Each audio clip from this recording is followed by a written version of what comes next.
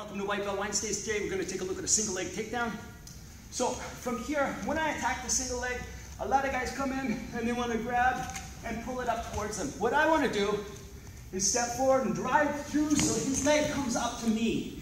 I'm going to squeeze it with my knees like this. Here, through.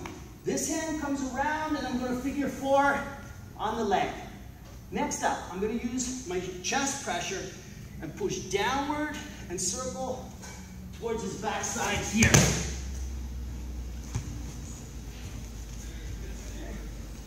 Through, pick it up here.